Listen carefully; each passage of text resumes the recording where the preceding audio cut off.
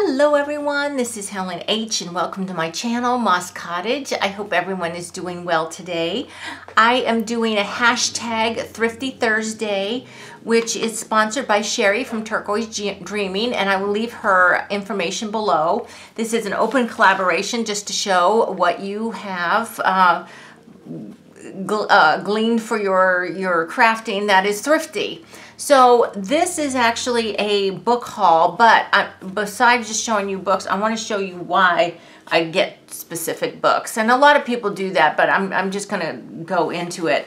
So this was a 2-book set here, and it's got this cool box. I don't know what I'll do with the box, but it's really heavy. I mean, I can barely squeeze it this way. It's a super heavy box, so I'm probably going to keep that and do something with it.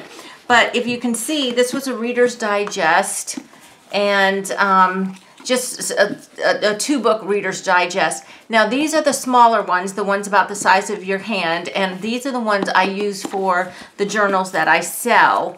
And when I do them, I cut the covers off and just use the covers and then use a ring binding. And then I do cut the ex libris, the first flyleaf page off, and use it in the journal also. The other book that came with that set I've already got into. Now this is not a book that I'm going to, or a journal that I'm going to sell. This is one that I am doing that is Robin Murray Smith inspired, and I think I showed this one before on one of my last videos. It's going to be like an art journal, but it's not, I haven't started doing a whole lot to it yet, but I'm going to be covering this. This is the one I'm going to be covering with Birdie's chenille fabric. So these two were the 2 books that were in that one set. So love these covers. Now I've done this for so long with these covers. I try to get the interesting ones. I try not to get just the plain, like, single color ones, although sometimes I have to. Okay, so the next thing I got, oh, and let me tell you, this book sale was at the Hands and Harvest, where my cabin is, the annual library book sale that I went to 3 or 4 times, I don't even know, because they had boxes of books under the table stacked on books, so you couldn't see, so they just kept replenishing. So since it's right in the middle of town, I just kept going. I love these big books. They are Walter Foster. I love these. Now these are like about watercoloring. This one's called Watercolor Workshop, and it's got all different pictures and stuff. Several reasons I like them. They're big pages, so you can fold them, you know, you can fold them sideways to make a journal. And they're nice heavy paper too, so they really hold up well if you punch holes in it or, you know, whatever. But I just love the pictures in these also. So this one is special effects in watercolor. And so it's got all different kinds of pictures in it. And these are actually big enough that you could do them sideways also in a journal this way. You know, if you like your pages all different sizes, which I do. So look for these how to draw and paint books. I always buy these when I see them, and sometimes you'll be lucky enough to find a floral one. Then I saw these books. These are called This Fabulous Century. This was 1910 to 1920 Time Life books. So I have to assume that there's a whole series of these, and they just had 2. But look at this cover. It is fabric, and it's just awesome. And then it's got this black spine here. But bonus, I mean, this will make a great art journal cover. But the bonus is the pictures inside are fabulous. It's a whole book of black and white pictures, cartoons, drawings, all kinds of things. Look at these fun pictures that are going to be used in journals. So this one again was 1910 to 1920. And then the other one I found was this one, which was 1900 to 1910. Again, fabric, beautiful fabric cover. And then filled with these, look, these awesome pictures, right? Advertisements, all kinds of pictures. Look at her. She's fun. She's a Gibson girl, like the Gibson girl, I guess. Oh, look at these ladies at the beach. So, so fun. So all kinds of pictures. So if you can get books that are, the cover's great and the pictures inside are great, that is truly a bonus. Truly a bonus. Okay, so next I got this book, and all of you would have grabbed this one. It's Wildflowers of the World. And yes, it is just pictures like this. The whole book is just these fabulous pictures of wildflowers. And these are from all over the world. So if you wanted to do like a theme book on, you know, a specific area of the world, or like beach flowers or tropical flowers, you know, there's certainly enough fodder in here. Absolutely beautiful. So these, again, can be used in journals. Nice thick pages. The book itself is plain red, so this can be used like for an art journal. This one I think I would actually paint on or something like that. So this is a bonus, the twofer, because the cover's good and the pictures are good. So love that one. And all the books, the hardbacks were $2 and the paperbacks were 50 cents. Then I got these two. Again, these are, they look like the Reader's Digest, but they're not. They're about the same size. This is just a, I don't know, just a book, but look at the cover on this. This is why I bought this one. Now the inside is just paper, so it'll be gutted. Whether I use this paper, I don't know. I've got so much. You know, when I go through all these books and cut out all the insides, I can't save all the insides because I just get too many. And then this was the other one of Human Bondage, Somerset Maugham. And again, it's just the cover on this one is so fabulous, right? Okay, so then I got, I'm just reaching behind me here. Okay, I got this coloring book, and this is I don't know, Mendy coloring for everyone. Now, I do love coloring books to use in my junk journals, but I try to look for ones like this where it's really not that layout specific, so you could use it as a shorter page this way, or you could use it this way, you know, fold it in half this way in your journal. You know, if you have something like a giant elephant in the middle of your page, it's really hard to use that in a junk journal. But these ones like this, because, oh, like this, okay, he's going to be super hard to use in a junk journal. Because no matter what you do, if you fold him this way, you've got his hiney on one page and his head on the other, or you fold him in half this way and then he's he's definitely sideways, which it doesn't always bother me, but like with an elephant, and he would just be oddly placed on the page. So I think this is really cool though. So this is Mendy, and I think like I think I have one that's like mandalas in my stash already. Okay, then I got, oh no, here it is. It's this one, Mandala, same thing. Coloring book with pretty designs that can go any direction. Oh, look, and they even give you some coloring guidance here. These pages are really cool too. Or, you know, these can be cut out and used as embellishments for something, right? Really cool. I didn't realize that. Okay, so that's cool. Then I got some, let's see here. Can I get more of these? Yes, hold on a second. I got,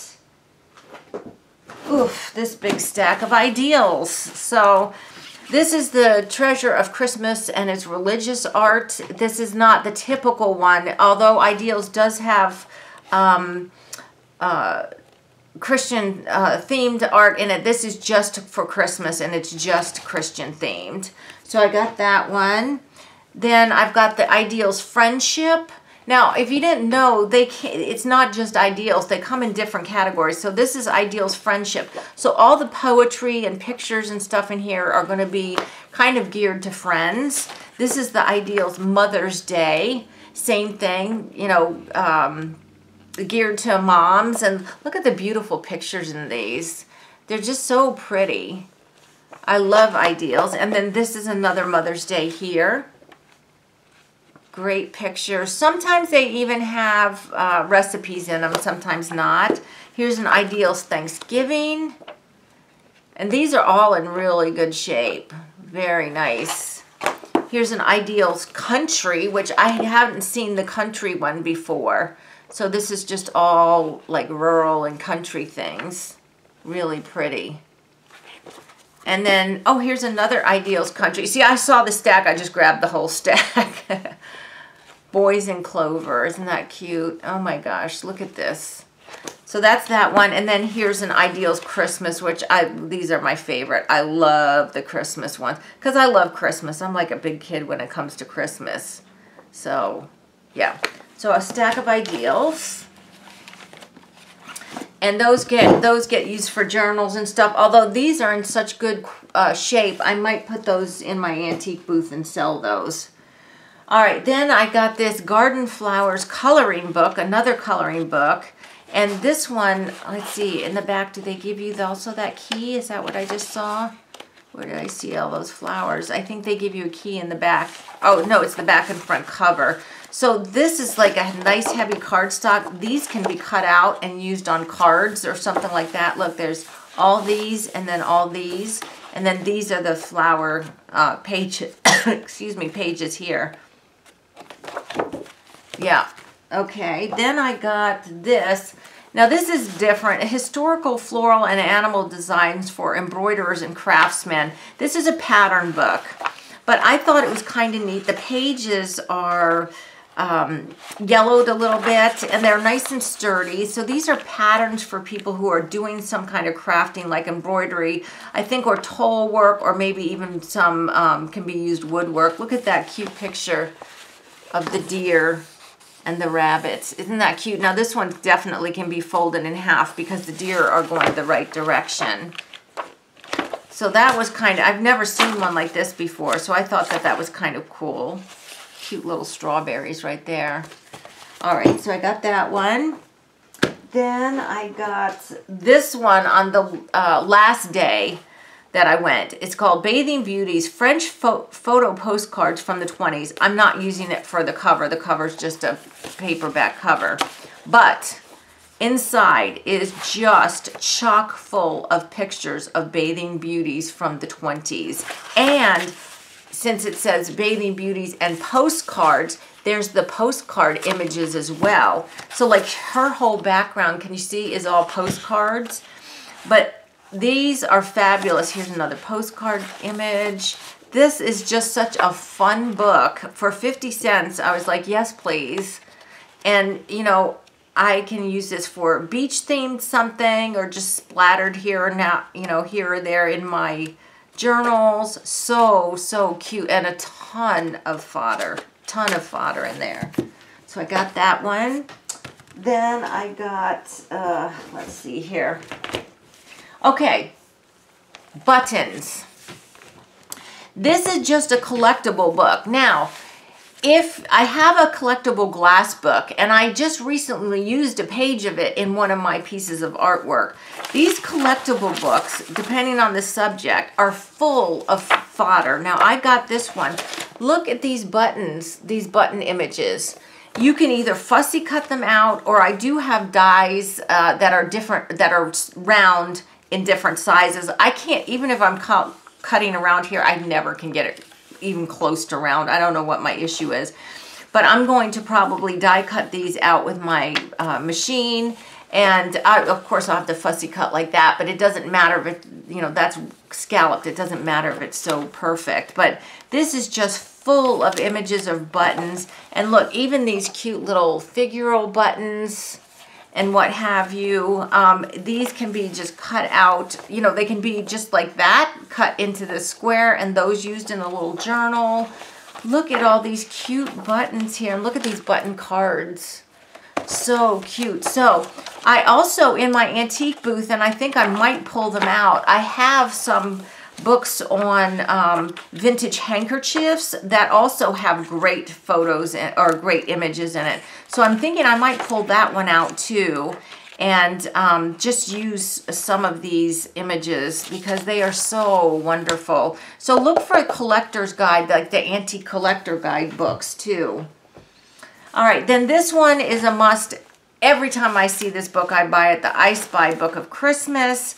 This one goes into the December dailies I make to sell. And the images in here, look at this, are just all these bears and toys and stuff. The images in here are just so fantastic. I just love these.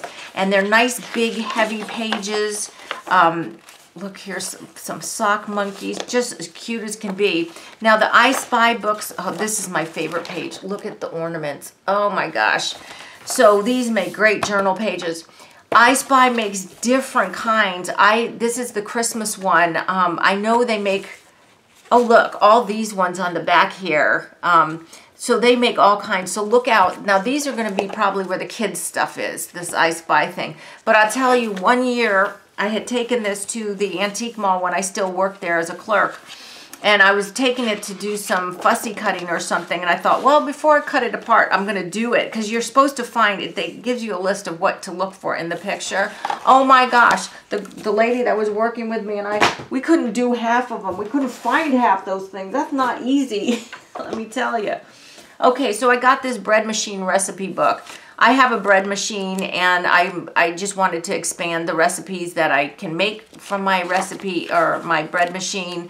And as soon as I decided I wanted to start making other recipes from the bread machine, I could no longer find any bread machine books. They were everywhere. I saw them all over until I decided, oh, I needed one, and then I couldn't find one anywhere. So thankfully, among all the cookbooks they had that one. This is Ma's Mountain Recipes, and this is just like for simple recipes like biscuits, country biscuits, all different kinds of biscuits, puddings, stuff like that, applesauce cake. So these two I'm actually going to be using for myself. Then I got this one, this Wildflowers in Color. This is also going to be for myself because this is for identifying plants. Now, you can certainly buy these wildflower books. They're everywhere, and, you know, cut them up and use them. I have tons of these that I can cut up. But this particular one, because the size, look, that's a goldenrod on the front. Because of the size of it, is nice for me to have to throw in a backpack or something if I go hiking. All right. Oh, look, I got two of these. I didn't realize. This is that pattern book again. But this one looks different. Does this have different pictures? It does. Okay, so this is another one of these pattern books for crafting. I think this is different pictures in this one. Maybe not. I can't, but no, it's the same because there's those deer. Okay, so I have two of those. Bonus. Okay, I didn't know that. This is what happens when you go 2 days in a row. I didn't have my books with me. Golden books. Yeah, now, I don't make journals from little golden books. I haven't done that. I have a ton of golden books already that are probably could be taken apart because they're not in good condition. I might be selling these because these are in very good condition. So I've got the Prayers for Children, the Animals of Farmer Jones, and, you know, of course the images in these are fabulous. And if you can find them, you know, and even if the cover's not in good condition, sometimes the pictures inside are worth it because you can use them for ephemera or, you know, journal pages or envelopes or whatever. This is called the Jolly Barnyard. The Gingerbread Man, that's Richard Scarry.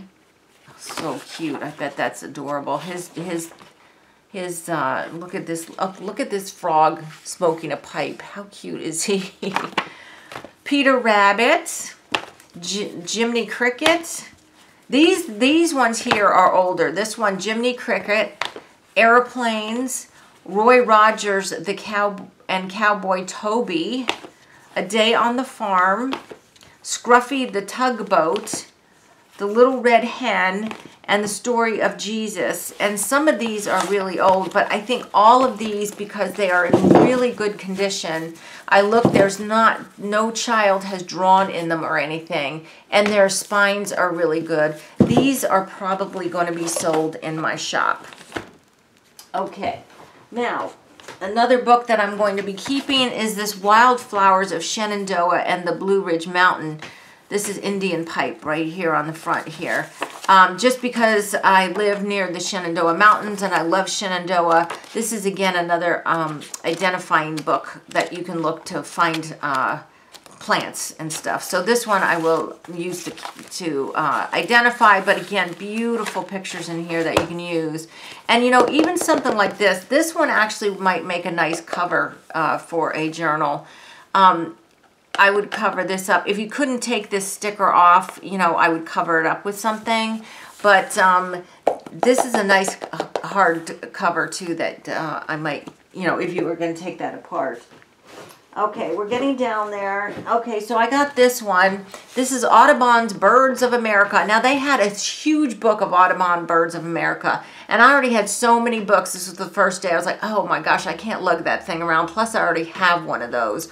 Well, I didn't get it. And then I thought about it, and I thought about it. I was like, well, I'm going to go back and get it. Well, somebody else already had it. So this is Audubon's Birds of America. This is a small, little book. And look at the pictures in this. Look how fabulous they are. Really nice. So this is going to be used for, I don't know, little things in maybe journaling cards. That's my phone going off. It's on my other desk. I'm not going to get it. Journaling cards and things like that. Oh, it looks like there's birds actually on both pages. There are, so I'd have to decide which one to use. But anyway, so that's that. Only 2 more books to go. These are little hardcover books, and the jackets are going. This is The House of Seven Gables. The jackets are coming off because look at these little books. And okay, this one's killing me here. It's Persuasion by Jane Austen. I have a copy of Persuasion. This is very small writing too. I think that this is going to have to be gutted and used for the cover. I love Jane Austen. I have all of her books. But look how cute these are. These are absolutely adorable. There's no pictures in it, but this would be great words to use, great text to use, because there's nothing foul in it. You know, you don't have to look to see if there's anything, you know, you don't want on there or, you know, behind somebody. So this is going to be great to use. So that's it. That was my huge box of books. I actually did take some books already to my antique booth. They were huge table, what are they called? Coffee table books. So this is just a couple of the books I got from the book sale.